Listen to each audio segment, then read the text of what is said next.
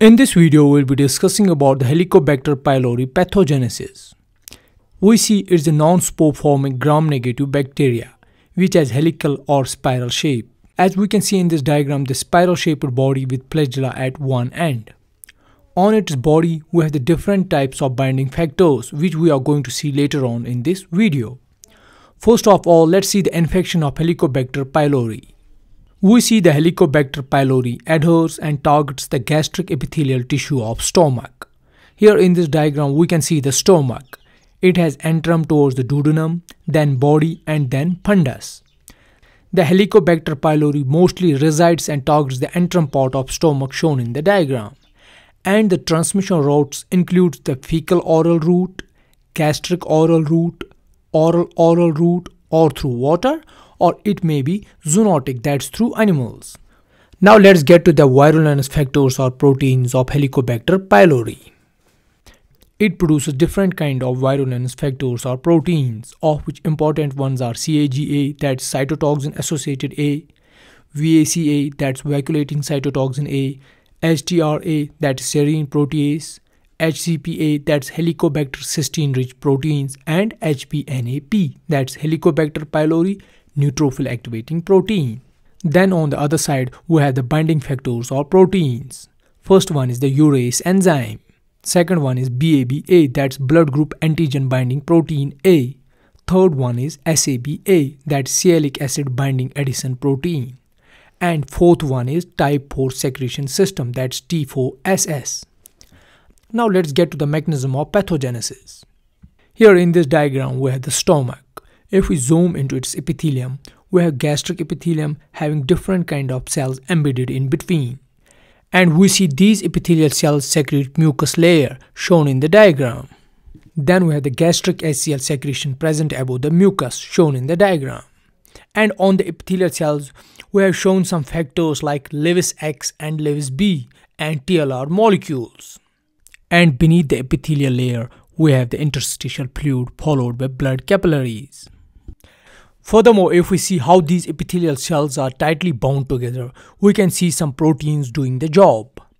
It is by E-cadherin junctions and tight junctions by occludin and claudinate proteins shown in the diagram, which bind these cells in a monolayer. So we can see this is the normal structural basis of gastric mucosa prior to infection of Helicobacter pylori. Now to start the infection, the bacteria comes in and drives the expression of urease enzymes on its membrane. This urease enzyme acts on urea in presence of water, shown in the diagram, and converts it into ammonia and carbon dioxide. The ammonia produced here neutralizes the gastric HCl, so one problem has been dealt with. Then the bacteria secretes phospholipase A, which hydrolyzes the protective layer of gastric mucosal phospholipids shown in the diagram and promotes mucosal damage. So due to all these events, the Helicobacter pylori makes way towards the epithelial cells shown in the diagram. Now from here, the binding is mediated. For this, the Helicobacter pylori expresses two important molecules for binding. The first one is BABA and second one is SABA. The BABA binds with the Lewis B of host epithelial cell shown in the diagram, and SABA binds with the Lewis X of host epithelial cell. After that, the virulence factors are released by the Helicobacter pylori to start the potential infection. First one is VACA. It has two subunits, P33 and P55. Both subunits enters the epithelial cell and starts vacuolating. And we see the P33 subunit of VAC-A gets into the mitochondria and drives the release of cytochrome C, which induces the apoptosis. Then the second factor is released, which is HTRA shown in the diagram. It's a protease enzyme which acts as a seizure. We see the HTRA comes in and starts cleaving the cell-to-cell junctions.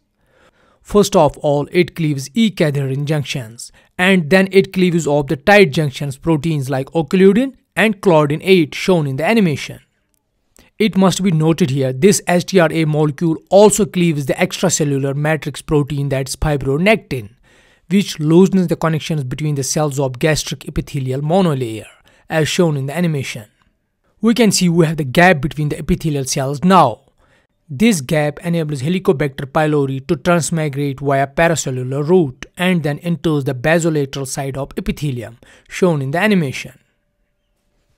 Here it injects a pilus-like structure into the host cell called T4SS, that's type 4 secretion system. Through this T4SS, Helicobacter pylori injects CAG-A molecule into the host cell, shown in the animation. Then within the cells it gets phosphorylated and drives RAS-ROF ERK pathway by activating ERK1/2 molecule, which ultimately leads to production of interleukin-8. Then this interleukin-8 induces inflammation and then also mediates the recruitment of leukocytes towards the target cells, shown in the animation. In the meantime, Helicobacter pylori also expresses LPS molecule on its surface, which binds with the TLR4 molecules of host. That also induces the production of interleukin-8.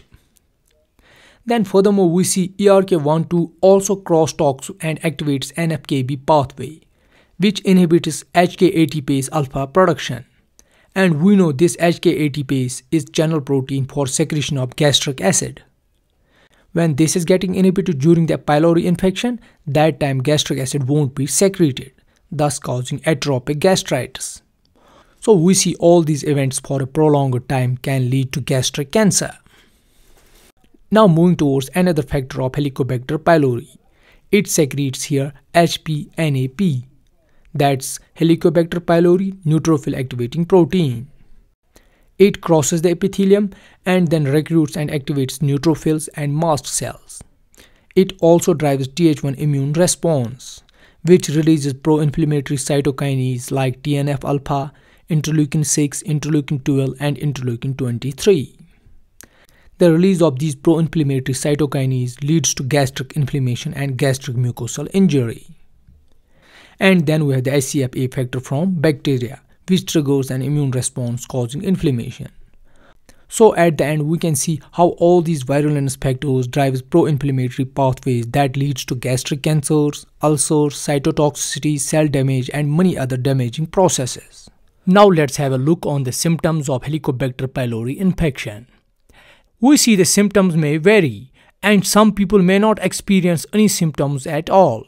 However, common symptoms include abdominal pain or discomfort, nausea and vomiting, bloating and belching, heartburn, loss of appetite, and unintentional weight loss.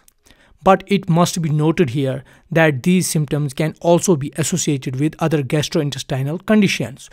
So it's better to consult a doctor for accurate diagnosis. So this is all about Helicobacter pylori infection and its pathogenesis.